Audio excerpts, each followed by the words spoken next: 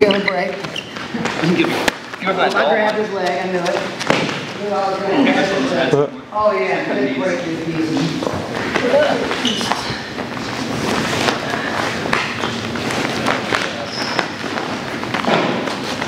This is on Facebook Live, so don't do that. Yeah. Then I'm doing nothing but headlocks. Back drops. German suplex. Oh, like it is.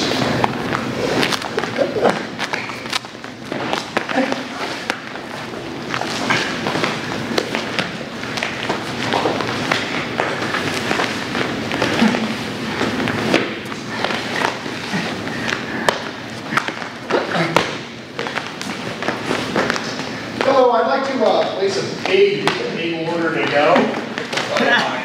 They stopped in. Oh, I would be doing. I would be like a hopefully like a 3 o'clock pickup. Yeah, something like that. Maybe like 2:30, something like that. Yeah. Do you want me to call back in a few minutes, or we can take the order? Okay. Yeah, totally. We're probably looking 30 burgers and then just a big mess of fries and, the special sauce. And I'm just gonna do plain burgers. I was thinking cheeseburgers and all that. Actually, maybe I'll throw in like half and half or something. 15 cheese, 15 regular. Basically. Okay. Cool, right on. Awesome. Thank you. Sweet.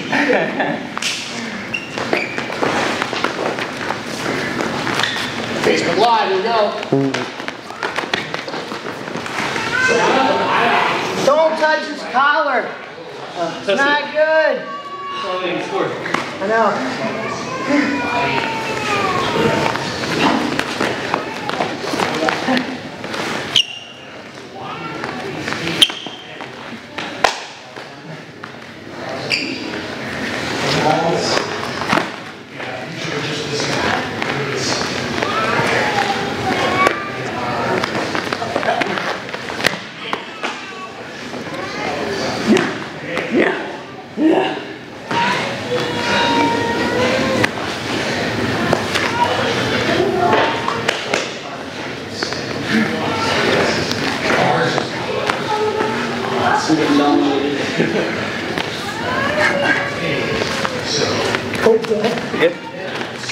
Dang it!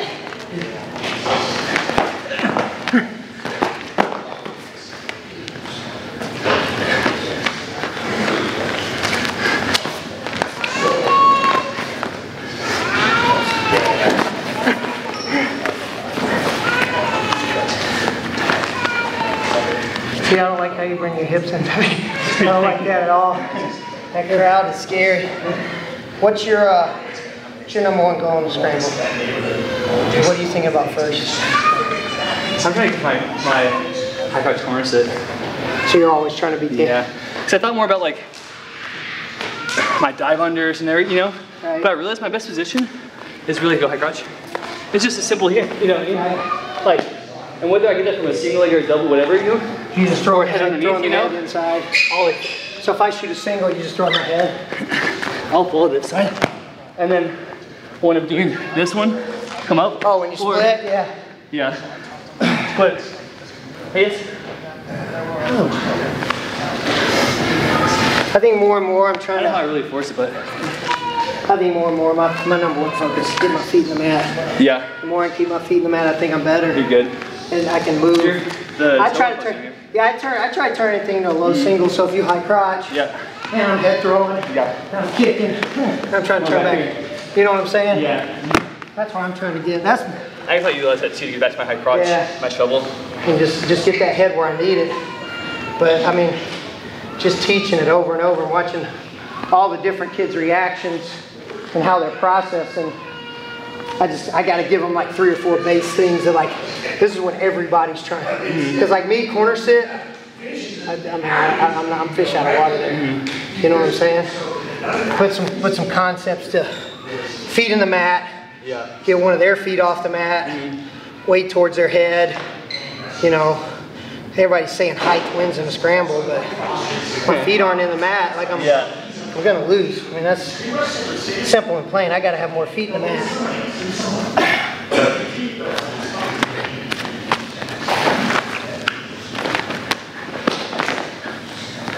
I can get that one over too.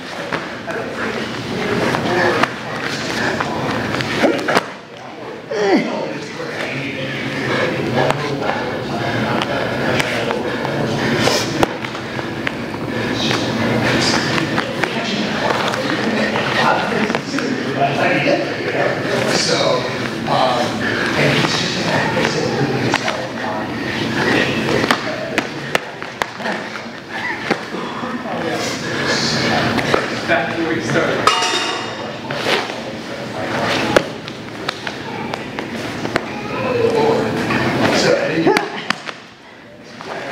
Oh, I had something coming for you.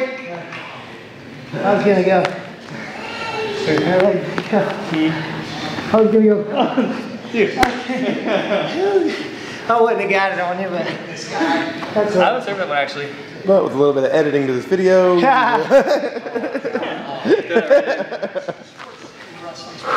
terrible shape.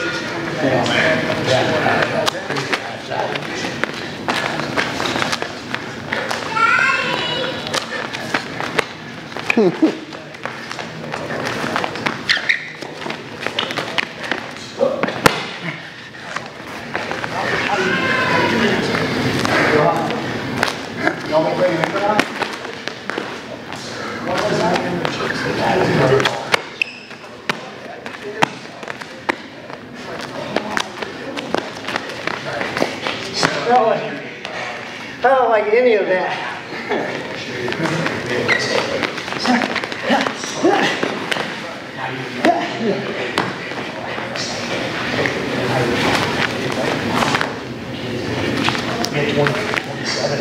So do you ever go over the head right here? Like put your knee on the back of my head? Like a pull-up? Yeah. No. And just go to the other, but go to the other side. I'll try to straighten. Yeah, there. Yeah, like that. That's back to your sit. Yeah. I normally don't show that just because I don't want kids to mess their knee up. Yeah. But So you just pull it up a little bit, right? yeah, well, if I get here, like to my single leg spin out, and I just step up. Thinking body cradle or whatever. I don't know, the defense is starting to evolve a lot more. You know, so I'm just trying to figure out all the little things like on that spin out when you were throwing the head, like that's our defense to it. Yeah. That's our defense to that spin out. You know, That's all I had too. that's getting better too. Like if you pass my leg, just pass it in this double. Oh yeah. Here, floating here, and getting shoulder in. Right here's a good counter now. So we got to so our finish now, and I got this from Roper. So if you're doubling me, I'm getting this pass. Obviously always passing straight legs, right? Yeah. But then when I get here, trying to get hipped down, back to this position. Yeah. So I'm in this forced roll. So it gives me an option. You go low and then you transition back to high. Well, I'm scooping your knee. Yeah. So as I'm passing here, I'm always thinking about shoulder to your knee, so I can get to the sole. Then my feet driving. Then when I get belly down, I'm going knee scoop, blocking your knee, and then pressuring back. And then if I get you here, pull my foot in, because they'll hang on here. I can go chest, then I got you. Yeah. Or if it's your top hand, I can turn to a half. If you grab with your top hand, I come here, turn to a half. And so I got options to finish there. A lot of times those guys try to come out the back door with a leg pass, and you're tying up my ankles, I'll never be able to step up. You know, because everybody's looking far ankle now. So even if you high crotch me, you know, you got guys. There. I get here and you don't change the far ankle, I'm going to beat you every time. You know what I'm saying? You almost have to let go of the high crotch to get there. And if you don't, like, there's no way you can. Can I try that pass that you're doing? Yeah, sure. So you're passing. Shoulder there. Yep. This is going straight. So I go to the sole, and I think about windshield wipering the foot out so they can't sit back. Yeah. Because once my foot gets outside my hip, I can't sit back and put weight on it. So as you pass, and then start scooping with this, scoop my knee with that knee, and then just. Oh, I like that. Right there. One of my best positions. I like this a lot. So you can turn, you can step over. You got all basically your forced roll positions. Plus you're in a good spot to always turn towards the legs. Because I'm a turn towards the legs 99% of the time guy. But if I need to turn towards your head and stick you, 15, 20 seconds left. And it doesn't matter if, man, if you're singling me and you don't know that defense, I can high leg pass this leg right here. And if you don't follow, I just come up. If you do follow, right here. And obviously you're going to grab my ankles, but even if you lock in my crotch, then I can't break your grip. Grab. If I can't break your grip right here, I can still thread close, like on that low single finish. Just getting my hand through. So like, I was close to that finish. I was doing more of a knee scoop. And then me and Roper did a camp in New Mexico last year. And he kept going to get to that forced roll position, which I really like. Because I mean, anytime I pass a leg, that's my finish, unless you don't follow, and then I just need to slide out the back door. But I definitely, my guys can't, like, I'm not teaching it well enough, whatever it is, you know what I mean? Right. But we're not able to do,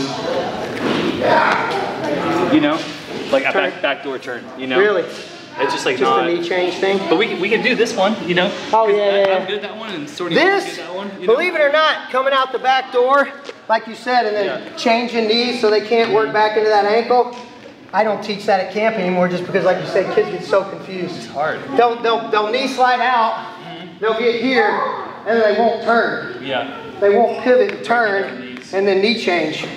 So I just don't show it at all, and I'm like, hey, if you can get out the back door, then just hide your ankles. Turn and face them, because it's the same thing as that Iranian position. If I'm here, they're going to be hooking. Well, if I'm here, they're not. You know. But probably our most successful Iranian counter right now is if you single and I stuff and cover right here, I'm always setting this anchor. So when you post and split and you try to bring me up, I'm just coming straight over the top and attacking this lace.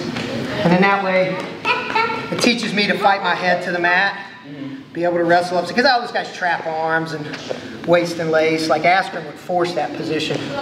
You know, what was your go-to there? When they split? When I split. When I get this Iranian. Here. I would fall left.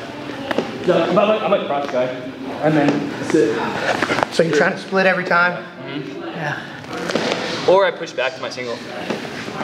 I can usually push and force it.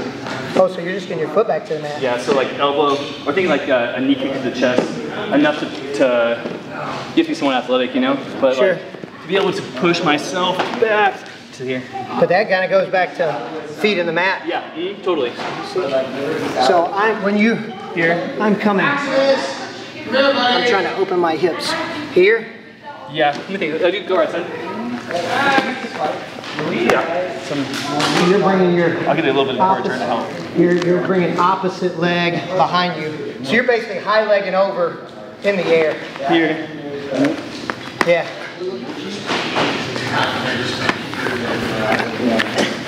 Oh man, I feel like I'm gonna put myself in the spot. Well, I think my shoulders are high too. Maybe mine a little bit lower. Yeah. Here. Yeah. That's where I am. Yeah, a little bit more. Just here. Healing wizard. So, or I can split. Or scroll out. Stay over your head. What did Mike show at your camp? Hand fight stuff? Mike Mao? Splits chasing the corner. Oh, a couple of pressure release things? No penetration. Yeah. Part of that's just me getting old, trying to figure out how to still attack legs. I just come up on all this stuff. So I was like, we were at this camp too, and I was just like, maybe I'll start. Maybe it's time to go split step. You know? Oh yeah, it's time to be old and be very, very calculated with our bend over at the waist and grab the leg stuff. On that ankle pass, what happens if you don't split the leg? Like this guy comes over with you. Well, that's what we were talking about. If I double leg and he passes the leg, some of the new technique of defending is getting my leg over, and then as he bellies down, popping and getting my knee and his shin. But even the one you just like when you go first with teach how kids roll with it, like here, pass me. Yo, it's not This is what Mac was doing. Asking. Yeah, but you're still coming up.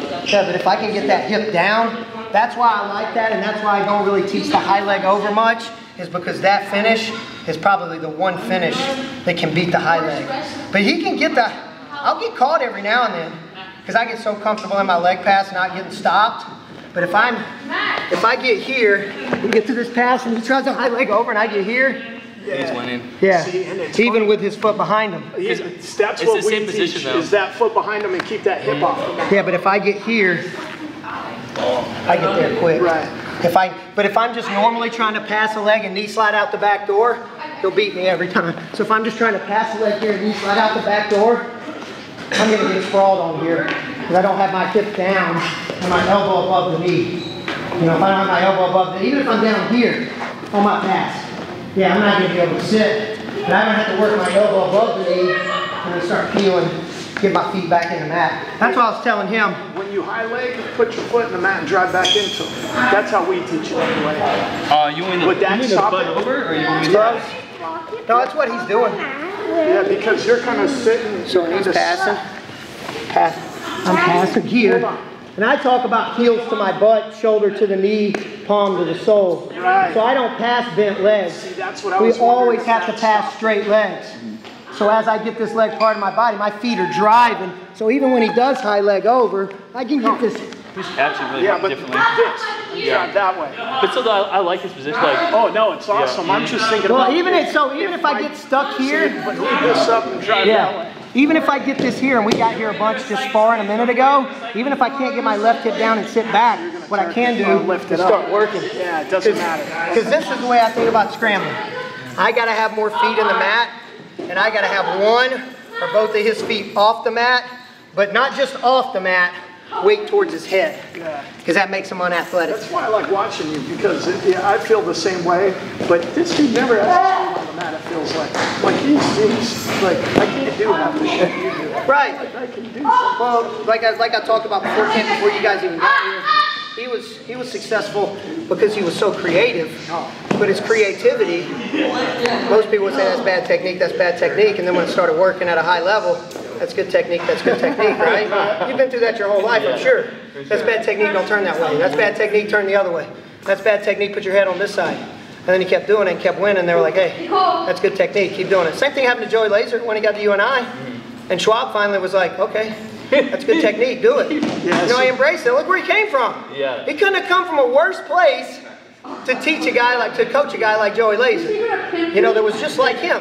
Just everything you think that feels right to do the opposite. Well, but some of that's just good, not good and bad coaching, but expanding the way you think about 100%. it. Like Deuce and I over the last 10 years have stopped saying bad, good technique. We said, I wouldn't normally do it like that. Does it work at a high level?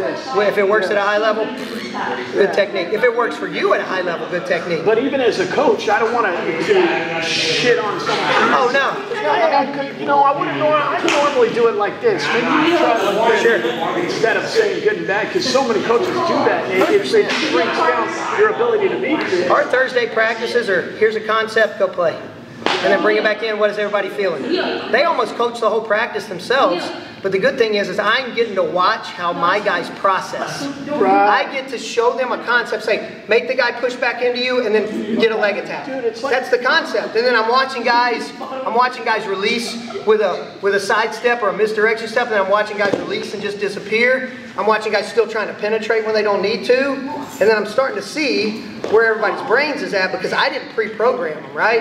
I didn't pre-program them to drive, then when they drive back, step left, step right, right hand to the anchor, single leg. I just say, get them to pressure back in, find a leg attack, find a takedown, and then I get so much feedback from them. And you can coach more individualized, and you can create more critical thinking in your class. 100%. It's more, coaching and teaching become very similar. Dude, and you're a teacher, you come from that whole process, man. It's critical thinking, it's problem solving, and convincing them that they have to learn how to problem solve. I, for so long, felt like that if I didn't come in and give them 2 hours of machine technique, whistle. I mean, I've never blown a whistle at practice, but I mean, whistle starts, that I wasn't doing my job as a coach. Because I get them, what, 4 or 5 days a week? Right. Limited amount of time, 10 hours. You know, 10 hours a week, that's nothing in the grand scheme of things. So I'm like, I got to get it in. But then their creative side dies. The Jason Welch in them dies, like for real. You know what I'm saying? Because it's stifled. It's smothered. It's all this routine robotic stuff, which we have to do. But dude, 1 day a week and just watching them go. And some kids will leave practice and not get a ton, but that's their problem because they didn't engage. Right. I've had kids that are second practice. You know, their first practice was Wednesday, their second practice was Thursday. And I'm like, man, I'm not going to do it today because I got a bunch of new kids. I do it. They figure it out. Their parents might be looking at me being like, what is this? What am I paying for? You know what I'm saying? I paid to get my kid coached, not my kid to coach himself. But man, once they start figuring that out, imagine, I mean, and you had to do it because you were inventing your own style. Well, so you were coaching yourself at a young age, whether you realized it or not, right? You had so many good coaches too. How was your dad the main guy? Yeah, I think for that it was just like, there were so many that ended up being like self-coaching. So like we had a small group of like guys with like a personal wrestling club, and we'd go to a clinic, go here for a club for a few months, and it was just kind of like all piecemeal, and bringing it back and be like, oh, what is, and just troubleshoot, like you said, just creative, like, hey, this is working, this isn't working, fill. But this feels good to me. Yeah. Why does it feel good to me, and can we make it work? You know what I'm saying? Like, he showed me that high leg. It feels terrible to me, but if I spend some time in it, you know, then it maybe starts feeling good, or maybe I change something that works for me as opposed to his exact way. Well, and that's the balance, right? Like, how do you get in reps without running a practice that's just... Like I said, I just chose 1 day a week that this is going to be our conceptual practice, and that's what we're going to do. So show up with a sharp freaking mind. It's not physically intense. You know, it can be once we get rolling. If everybody starts feeling themselves, we'll get going. But if we just think and problem solve for an hour and a half, 2 hours, I'm fine with that. Because man, I'm telling you, the more I coach our higher level guys, the more I realized I've conditioned them. You know, we're 12 years into our club. The more I've realized I've conditioned them practice mindset to where a lot of those guys just walk in and their brain shuts off and they just get ready to work. You know, so I started talking to them about purposeful work. Purposeful work isn't just coming in and doing what I ask you. Purposeful work is coming in and being engaged here, but also being engaged here. I got to feel good about what I'm doing too. You know what I'm saying? So my heart's in it, and I'm feeling like I'm making gains while I'm engaged and while I'm creating new concepts for me. I'm not just doing what coach is yelling at me. I'm not just doing what's listed on the drill board on the wall. You know, and that's where when you release a little bit of the control as a coach, you start to panic a little bit because that's what you're so used to. These guys are here for me to guide them, and I'm asking them to guide themselves for today. You know, but man, the growth that they get just by learning how to problem solve on their own, or at least that makes them go out and then come back and say, hey coach, I'm here, I'm stuck. Whereas most kids, if you just run a practice, they won't ask you one question. You think about how many practices, camps you've ran, kids won't. There'll be 100 kids at camp and 2 kids are the kids that ask questions. You know, that doesn't, to me, that doesn't tell me they're not engaged, but if they're asking questions, I know they're engaged. I'm 100% confirmed they're engaged, you know? So, I mean, but I'm lucky enough to get to do this many camps, to see this many different skill levels and backgrounds and walks of life and cultures and geographic locations that I get a huge vision of all of it, as opposed to when I'm in my club, you know, it's my guys, you know, and I know them and I know their tendencies, and, you know, I kind of know what they're going to bring to the mat room every day. But man, getting out here and like, this is what I'm going to do. Holy smokes, this group isn't ready for it. Let's change it to here. You know, that makes me problem solve. That makes me problem solve the way I teach stuff, the way I articulate, the way I progress. You know, like I didn't know if that pressure release stuff was going to fly today. It could have been a disaster. You know, because we did single legs a lot in hand fighting yesterday, and we did okay. But that's a much different concept that most kids have never felt before. You know, but they did pretty good. I mean, as long as they understand disappear, let them go, get to something, man, we're starting to get chunks in, right? We're getting the chunks, you know. So I mean, but by no means, man, I got it figured out. I mean, I stayed after the Wabash camp after I did